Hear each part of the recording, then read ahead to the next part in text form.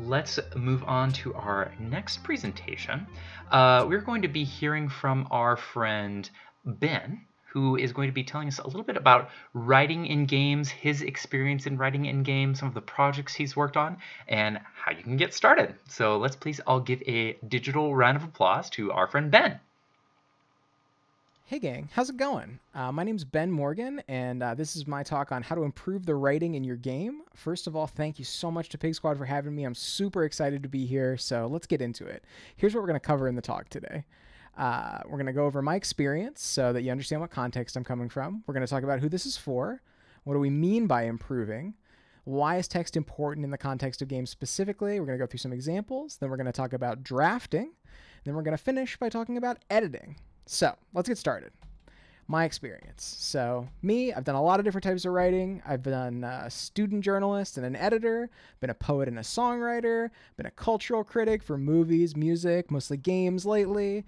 And for the last 7 years professionally, I've been a technical writer of help content. What that means is that for software apps or for like online tools, I'll write the guides for like how to reset your password or how to change your settings and stuff like that.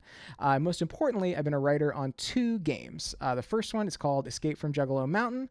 It is a piece of interactive fiction that we made in Twine, and it is about a teenage girl growing up in a separatist society of juggalos, and that's for free on escapefromjuggalomountain.com. You can check it out. And the other game that just came out last month is called Trash the Planet. That is an incremental resource management game about raccoons who take over the planet and treat it even worse than we do, and you can play that for free at trashtheplanetgame.com. So that's me, and I don't just want to hit you with all my bona fides here. That's not why I'm listing all of this. I just wanted to say that I've written in a lot of different contexts, so this is where I'm coming from. And also, I did most of this work before I knew the stuff that I'm going to tell you right now. I learned it along the way. I wish that I had learned it a lot earlier, but I didn't, and I'm sharing this stuff today in part because, I just hope that I can improve someone's life by sharing some of these things that have improved mine. All right, so who is this for? Let's talk about that. So anyone who writes or reviews text in a game, the idea for this talk came from the fact that most talks that I see about writing for games talk about the process of narrative design, which is really important. It's something that I've engaged in. It's something that you got to engage in if you're making a narrative in a game. But text is only a part of that. Text is not the whole thing with narrative design. Narrative design covers a lot more parts of the game. So I want to specifically zero in on the process of text creation for a game, what text does in a game, and some things that you can do if you're working on text in a game and you feel out of your depth or like you want more tips about writing and editing, especially if you're doing it on your own. This is also for anyone who enjoys thinking about the creative process. I know there are a lot of folks out there who work on a lot of different parts of the game or making games by themselves. I hope that you're able to take something broadly away from this about how I think about the creative process and how you can analyze and improve your own work, even if you're not specifically focusing on writing. And I want to call out that this talk is not for dogs or cats, but they are cuties and other animals too. We don't want to leave them out. I really think it's important to underline that they are cuties. It's important and we should say it. So if you'll permit, I'm just going to take a second to show my beautiful cat Jelly here, and I've asked a special guest to come in, give her a smooch. All right, now we can move on. Perfect. So what do we mean by improve? That's kind of a loaded term, right? It suggests maybe an objective barometer of quality or something like that, but we don't mean that. Quality is subjective. Good writing to one person might be bad writing to another person. So how do we judge whether our writing is good or bad when we're working on it, right?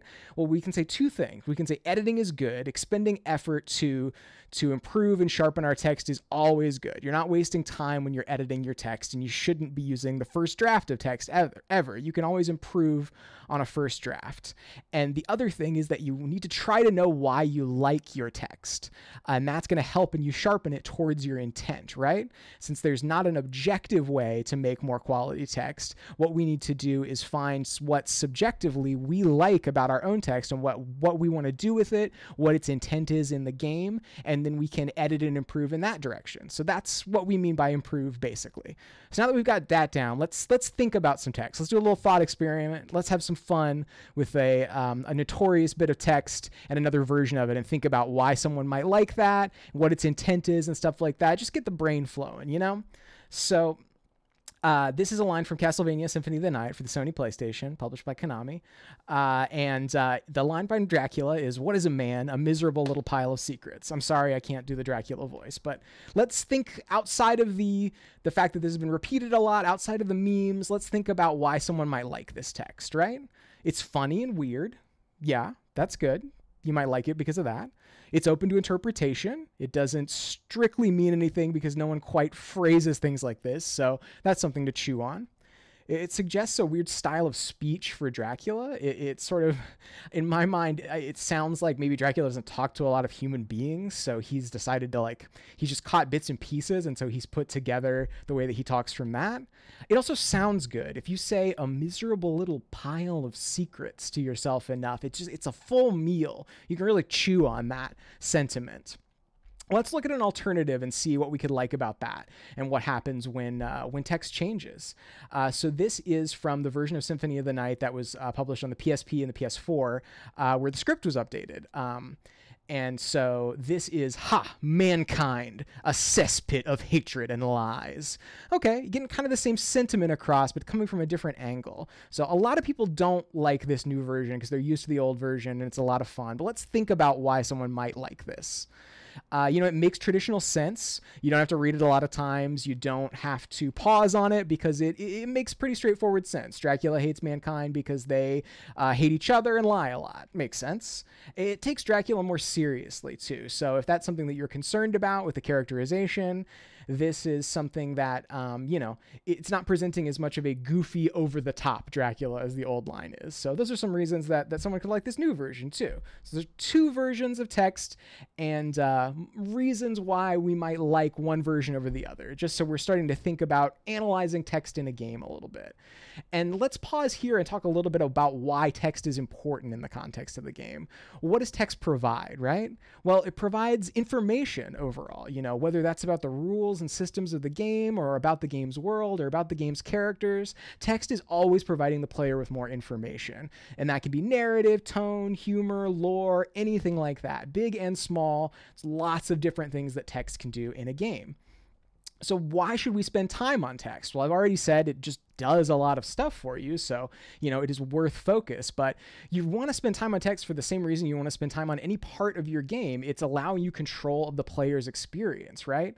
So if you're not spending time on the text, if you're using first drafts, if you're not thinking about what the text is doing or what your intent is with it, you're losing that control of the experience. The text is going to have an impact on the player whether you plan it or not, so you should plan it. You should get that extra juice from focusing on that and sharpening that intent there. And you can't guarantee reception or engagement with text, right? Players can skip through the text usually, and that's totally fine. Players can also, mute the game and not hear any of the sound effects or the score, but that doesn't mean that you don't focus on those, right? So, text is worth focusing on, is my point here. Let's look at some examples and get a little bit more in depth here. And call out some specific types of text that you're going to see in games and think about what questions we could ask ourselves to sharpen those and improve it. Let's start with dialogue. So when you're writing dialogue between any number of characters, what you want to ask yourself to get to the intent of that and to sharpen that is, what are your characters' backgrounds and motivation? And what's their role in the narrative and how does the audience perceive them? So to understand why your characters are doing things, you have to understand their backgrounds and their motivation. That's pretty standard for dialogue writing for really any type of creative work. And then for their role in the narrative and the audience perception, that's important for, playing with the audience's perception. You can lean into the role that the character plays for drama, or you can lean away from it for surprise or humor. There's a lot of option there, and you want to know where you're coming from. So let's look at some dialogue examples. This first one is from an SNES RPG called Lufia 2, Rise of the Sinistrals. This NPC is saying, "No matter what I wish for, my job won't ever be fun. I think I'll just take the day off." And I just really like this sentiment. It resonated with me, so I took a screenshot of it. It's a little bit more of a little story than you get from NPC dialogue in old RPGs. I like it. This is from a favorite indie of mine in recent years, Wide Ocean Big Jacket. This is a character named Ben, which I relate to because that's my name. And I also relate to this because I also am maybe freaking out a little bit at times in my life. Not right now, though. I'm having a lot of fun. Let's talk about educational text next, which is like tutorials, tooltips. So we can ask ourselves two questions here as well. What does the player need to understand first? So with educational text, order of operations is really important, especially with complex subjects.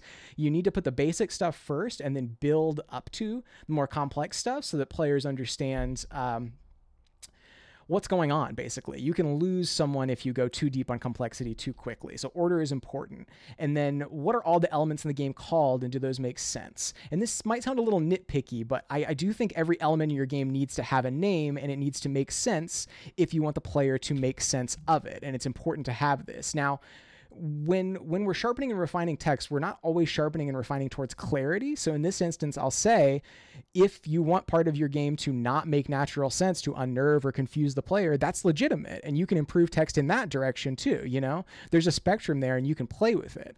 But you need to know what you're doing there, and you need to be able to answer this question clearly so you can understand what your text should be like and if it's achieving that. So let's look at some examples of educational text. First, here's this really simple one from Castlevania Harmony of Dissonance. This is a ring called Satan's Ring, and it's called that because Satan himself once wore this ring. Really straightforward. Couldn't be plainer than that.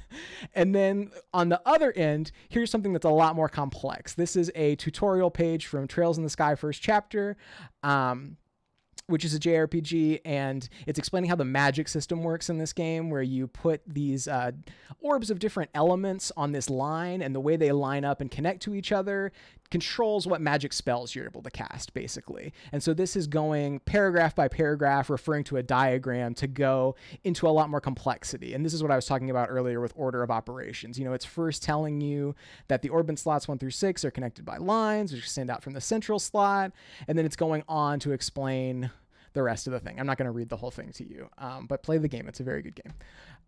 Let's talk about diegetic text, finally, which is narration, books, stuff like that. Diegetic is sort of a fancy $10 word for text which is real in the fiction of your game, right? So someone telling the story of your game who exists in the game, books, newspapers, things like that. And so with diegetic text, the questions we want to ask ourselves are, in what context is the player encountering this? Have you told them anything about the narrator or about the book or newspaper they're encountering outside of the text itself? If so, you won't have to include as much informational stuff in the diegetic text itself. But if you haven't told them anything, they're coming to it fresh without any expectation, that's something that you want to consider. And you also want to think about who wrote this diegetic text in your world and what does their voice sound like, right? So let's use a newspaper as an example. Some newspapers take themselves very seriously. They want to appear very impartial, and that's one way of writing. And other newspapers want to be a lot more salacious, and they want to hit a point over and over and over again to get it across very bluntly. And that's another way of doing it. And you need to know, what your newspaper is like in your fictional world and why. So let's look at some examples of diegetic text. This is from Dragon Quest Builders 2. This is a letter from someone you've left on a previous island in the game who's sending you a letter to update you on what's going on. And then here's another one. This is from Resident Evil, which is a series that absolutely loves diegetic text, especially when someone is infected and they want to show them sort of degrading by the quality of their text degrading too. This is one of my favorite entries. People might know this one. It's from the Keeper's Diary. This is from the remake of Resident Evil. And it says, "Fever gone, but itchy. Today hungry and eat doggy food." We were talking earlier about text that sounds good, right? Nothing sounds better to me than "today hungry and eat doggy food." Incredible. Very good stuff. So those are some examples of types of text in a game. Let's move on to talking about drafting, right? The process of writing. So here are I'm going to run through some tips and some things to think about when you're drafting to help improve that experience for you. And then we're going to talk about some specific tools that you can use. So first, consider where you're writing, right? And by this, I don't mean physical location, although we will talk about that in a second. By this, I mean, don't write the text for your game in the program that you're using to make your game, because that program was probably not built for drafting text. Write the text for your game in a program that was built for drafting text so that you have more support when you're editing the text. text, when you're, updating it and all of that. And once the text is close to finished, that's when I would put it in the game. You can disagree with me. You can not do this. If you have a workflow that works for you, don't interrupt your creative process. Don't stop what works for you. But in my experience, you're going to save yourself a lot of hassle by writing and sharpening your text in a program built for that and then moving it into the game. As you're drafting, it can be difficult to write. Some writers have kind of like a love-hate relationship with writing itself, and that's certainly me. Some things you can do to get yourself drafting are to set word counts or timers, things like that, to give yourself a goal or give yourself a time limit that gets you going. Timers have been working really well for me lately. I've started using the Pomodoro method, which is like 25 minutes writing, focused, 5 minutes rest, and then back to 25 minutes. It really just like that start of the 25 minutes is kind of like a starting gun for me and gets me going. So experiment with things to see what motivates you to get through that writing process. And a big thing is you got to get that blank page out of here. You got to destroy it. You got to blast it off the surface of the earth. The blank page is the enemy, and you got to eliminate it. I can't tell you how many times I've been stuck on a blank page and then open a new tab so I don't have to look at it, because it's really intimidating, right? And so what you want to do to get rid of that is just jump in the pool, man. Just like draft as quickly as possible, even if it's not making sense. You're going to edit your text, right? We're not using first drafts, right? We've agreed on that. So if you're going to edit your text, it doesn't matter what it looks like to start with, as long as you're getting something from out of your brain onto the page, so you're not looking at that blank page. And to tie into that, find what helps you get into that space to write, get into that mood to jump into the pool of the blank page. For me, it's either coffee in the morning or anxiety at midnight. These are big things that fuel me. When I'm listening to music while I'm writing, I love to listen to Daft Punk's live album, Alive 2007, because it just has like this constant beat that keeps me going. But I'll listen to different music if I'm writing different characters or writing different scenarios or things like that. And maybe location helps you. I don't mind writing in the same spot. Some people like to change spots, write outside, write in coffee shops. I know that's been kind of constrained lately, but maybe there's like another location in your house, or maybe you have a porch or something like that. Consider what motivates you is what I'm saying. And practice. This is the hardest part, so I want to pause on this for a second. My whole life, people told me, if you want to get better at anything, but if you want to specifically get better at writing, you need to practice. You need to write every day. You need to figure out how to do that. And I had a really hard time setting that up. I was like, what? But if I don't have an idea for something, what am I supposed to be writing? Like I had no success with like journaling or anything like that. I couldn't figure it out. Finally, I got a job as a technical writer, and I had to write every day, even if I didn't like it. And the stuff I was writing was really boring, but it made me a much better writer year over year, forcing myself to write. That practice just ingrains a lot of automatic behavior in you that can be really, really helpful. And so I'm not suggesting that everyone who wants to get practice writing get a job as a technical writer. That's really impractical. What I'm saying is find some practice for you that works. Try anything. Try anything that's going to get you writing as often as possible. I don't even think that you should write every day necessarily. Like I said, that was intimidating for me. But find a process where whether it's journaling or keeping a blog or anything like that, writing down your dreams or anything like that. The only thing I'm going to suggest is that you also edit the text. And I know that that's challenging, but writing is rewriting is a common saying, and it's just true. You need as much practice editing as you get writing. So if you're just writing and not editing, you're not learning the second half of that process. You're not learning to sharpen that text. So that's what I'll say about practice. Let's look at some drafting tools now. So a drafting tool that's going to be useful is just whatever helps you write, right? Whatever's not getting in the way. So you can use a word processor like Google Docs. You can use something targeted to writers like Scrivener. That costs money though, just so you know. And or you could use something really simple like Notepad. You could use handwriting if that's what gets you going. So I use Google Docs because I just think of it as a default. I've worked in it for a really long time and it's comfortable to me. But if I get stuck or intimidated by a piece of text that I'm working with, I will move it over into Notepad or TextEdit and Mac, just a blank like little window of text. And that is less intimidating to me, and I can kind of get outside of the problem and rewrite it and try it in a different environment, and that kind of helps me get unstuck. So consider that you can use multiple programs when you're drafting as well. Now let's talk about editing.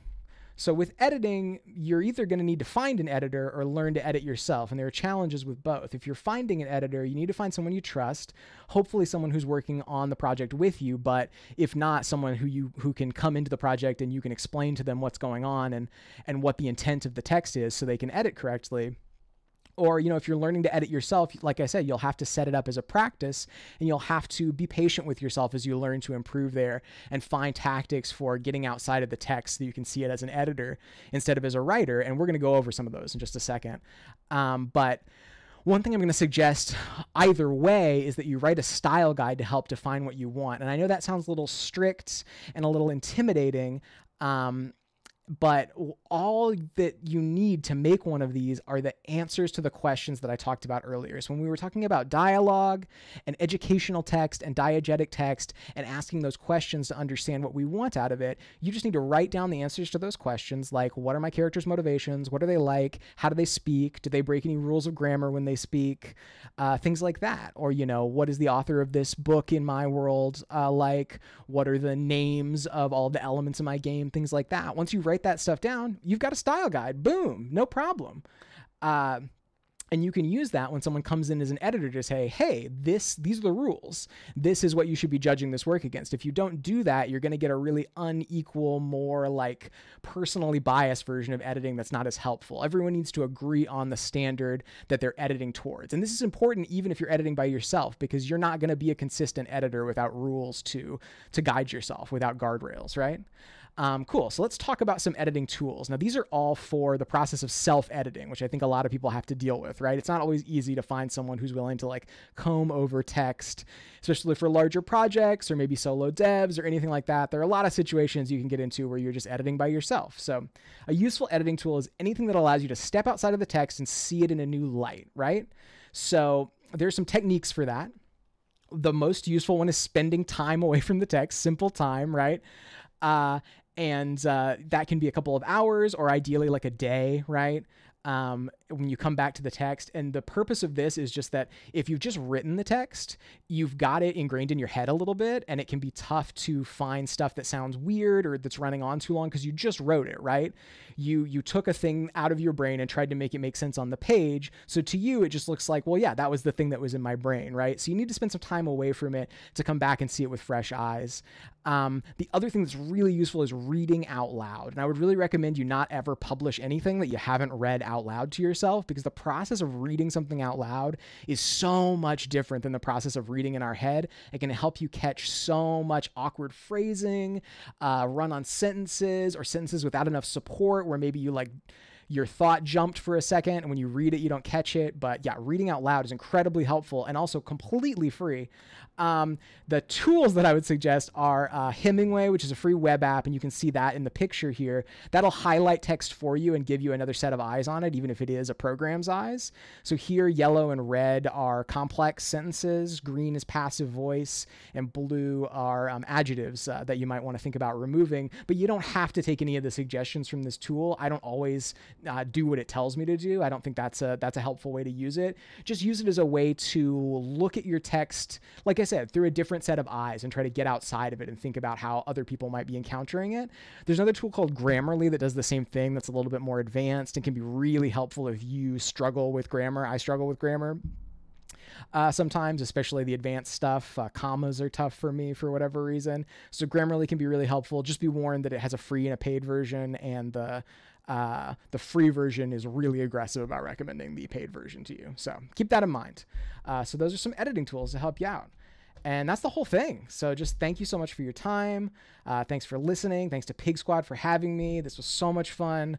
And I just want to say, please go make things. I think the most incredible and exciting thing that we can do, and why PIGSquad is so cool, is just making things and sharing things with each other. It's a version of sharing ourselves with each other. And I think it's incredible. So please go and make something. I hope you got at least one thing out of this that's going to help you as you're continuing to create things. And I just want to say, I think you're doing a great job, and I hope you have a wonderful night. All right. Peace. All right. Thank you so much, Ben. That was great. Yeah, a ton of useful information there. Oh my gosh. Thank you so much for all the tools and everything, and everybody saying you're a great speaker. I know that you don't do a lot of presentations like this, but you're a great speaker. We had a couple of questions in the audience come in right at the very end, some fun ones. One question was some of Ben's favorite bad dialogue in a video game. The useless Satan's Ring dialogue was Ben's answer. Absolutely hilarious. Very, very good. Another question that we had was, a lot of people, it really seemed to resonate with them that spending time away from your text and coming back to it, that concept of, I wrote it on the page, it makes sense to me, but being able to think, okay, wait, how does it make sense to someone else, is so important.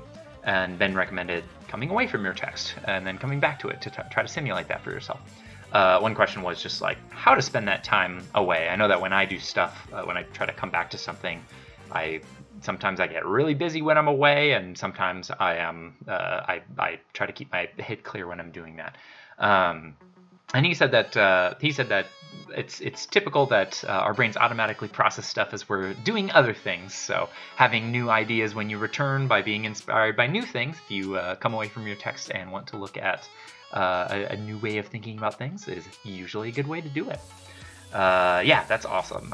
Yeah, I think this, somebody else in chat is also saying that this is a great talk to resonate with any kind of creative topic, and I think that's kind of par for the course for all of our talent talks. It's really cool to hear everybody talk about these things, and it's pretty clear that a lot of these processes are really helpful when you're soloing, when you're with a team, when you're doing art, when you're doing programming, like anything. So yeah, if you're not particularly looking into writing in the near future or anytime soon, think about how this might apply to other things that you're working on.